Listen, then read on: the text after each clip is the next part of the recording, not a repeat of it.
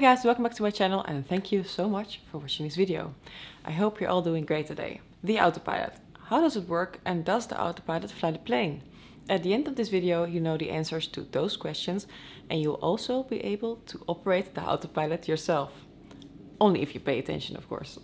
So before we continue, I'd like to share the sponsor of today's video, Blinkist.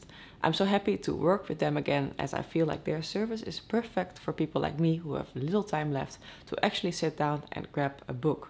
So instead of trying to find time to read an entire book, you can also just listen to all its highlights in only 15 minutes while doing laundry, going to the supermarket or driving to work, you name it. Blinkist allows you to save time and learn new things faster than ever. You can use it to learn more about self-improvement, leadership, entrepreneurship, and many more areas. Last year during my holidays, I read so many books again. And one of the books I think you should definitely read, or I think everyone should definitely read, is Sapiens by Yuval Noah Harari. It's only 26 minutes. And another one is Rich Dad's Guide to Investing by Robert Kiyosaki. It's 60 minutes as well, while the actual book takes you way longer to read. And if you feel like you also want to listen to these books during your commute towards work, the 7-day trial is completely free and you can cancel anytime during that period. Click on the link in the description box if you're interested. The first 100 people will get a 25% off the full membership.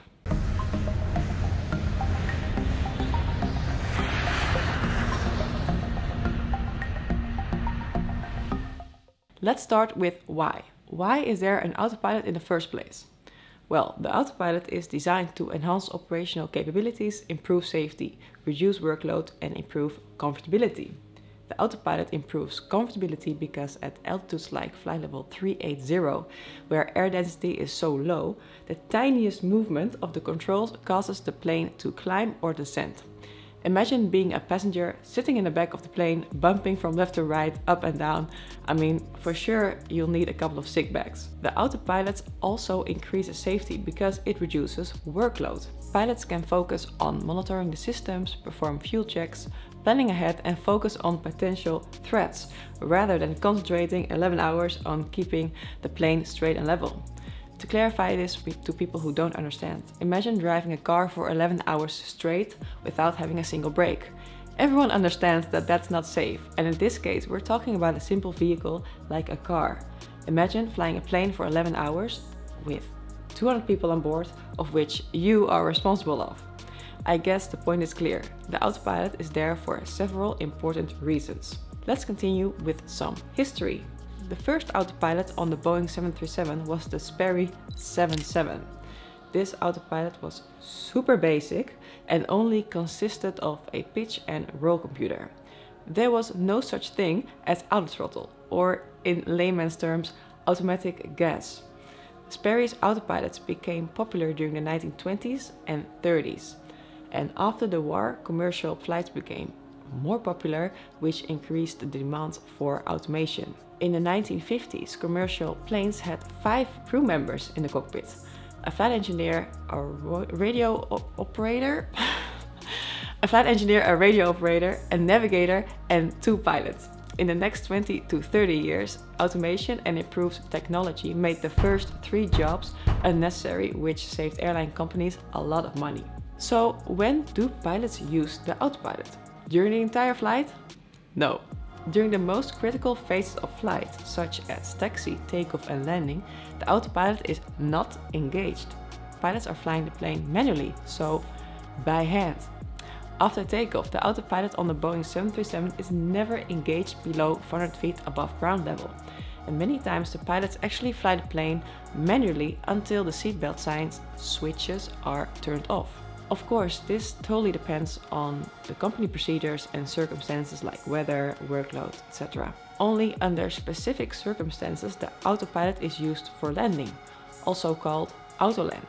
And those circumstances are when the visibility is so bad that you cannot even see the runway the moment you are about to touch the landing zone with your landing gear. Only then an automatic landing or Autoland is made. And apart from this, an automatic landing in bad visibility can only be made when winds do not exceed a certain limit. Maximum 25 knots headwind, 20 knots crosswind and 50 knots tailwind.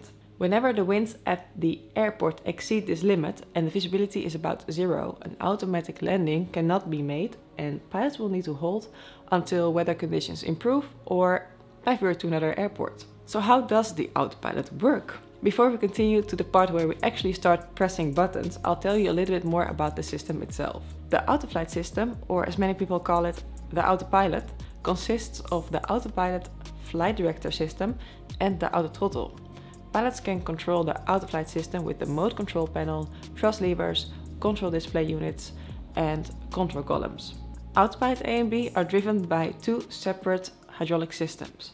Two flight control computers control the autopilot by inputs from the mode control panel, flight management computer, autothrottle, control column and autopilot actuator position. The inputs that these flight control computers receive are used to create flight director commands and drive the right flight control actuator. Whether any input from the pilot is actually working can be seen on the flight mode annunciator on the primary flight display. This works exactly like women, guys. You can press all kinds of buttons, but if there's no change, it means that whatever you're doing is wrong. Now that I have your attention again, let's dive a little bit deeper into this. The mode control panel is located on the glare shield panel, which contains the master caution lights and annunciators, fire warning lights and the EVIS control panel. You can split the MCP into 4 sections: the speed control, lateral navigation, vertical navigation and the engage and disengage switches. Let's start with speed control. The speed controls are primarily used to command the autothrottles when the autothrottle system is armed. The speed selected in the airspeed window is maintained when the speed switch is pressed and verified. Located to the left of the speed switch is the N1 switch. It is used to command the autothrottles to hold a specific N1 speed. N1 speed is the speed of the turbine engines as a percentage of the maximum normal RPM. Pressing the changeover switch causes the speed to toggle between indicated airspeed and Mach airspeed. The airspeed automatically toggles to Mach above 26,000 feet. The speed intervention switch controls the speed while operating in VNAV, which is a path defined by the FMC. By pressing the speed intervention switch, it opens the speed window and the pilot can adjust the speed via this window. Let's continue with lateral navigation. A heading can be set in the heading window by using the heading selector. The heading mode is engaged by pressing the heading select switch, and the forelock and approach switches direct the autopilot to capture and follow signals from the VHF navigation radios. These are the buttons you will need when you fly a precision or non-precision approach. And nowadays they actually call it a 2 or 3D approach. The courses for VHF navigation are set on the MCP panel by rotating the course selectors. The LNAV switch is used to intercept and track an active route defined by the FMC. This means that you could press the heading select switch whenever you need to circumnavigate around a cloud or requested by ATC. If you want to follow the routing you've programmed in the FMC after that, you select the next waypoint, press LNAV, execute, and that also means that if you do not program anything or the routing you programmed is wrong, LNAV is not an option. The vertical navigation modes command the autoflight system to control the airplane's pitch. A desired altitude is set by rotating the altitude selector until the altitude is displayed in the altitude display window on the PFD, the primary flight display. There are many ways to climb or descend, but one of the easiest ways is by pressing the button level change. If a specific vertical speed is desired or ATC asks for it, because they want to maintain a certain separation, you can also use the vertical speed wheel. Rotating the vertical speed wheel sets the desired rate. The VNAV switch commands the autopilot flight director system to follow a vertical path defined by the FMC. This can be VNAV path or VNAV speed. But pay attention, a slight deviation from this path due to a shortcut, different winds or different routing can cause you to be high or lower than you should be. Also, when VNAV is not able to maintain its path with a specific speed, it will revert to VNAV speed. And in VNAV speed, the pitch controls the airspeed and rate of climb or descent and is controlled by thrust. And in the worst case, this means that the plane will never be able to catch its path because of a high speed and will always be higher on its profile. One of the last things you want is coming in hot and high. A simple solution for that can be adjusting the speed in the descent page of the FMC or by using the speed brake.